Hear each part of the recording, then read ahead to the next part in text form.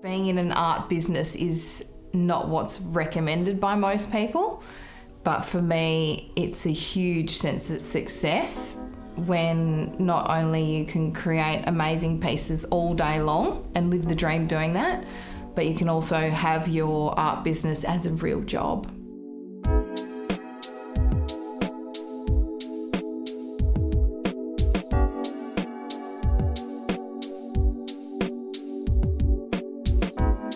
My mum actually enrolled me in pottery classes when I had 2 small babies. She paid for the classes and she looked after my kids while I went to classes.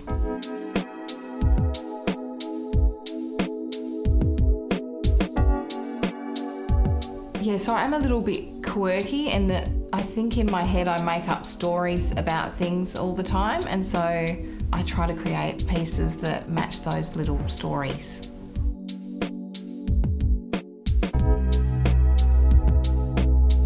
In the beginning, the biggest challenge for me was focusing on my own work and keeping the focus on what comes from my heart and running my own small business. My name is Marianne Annereau and I'm a ceramicist.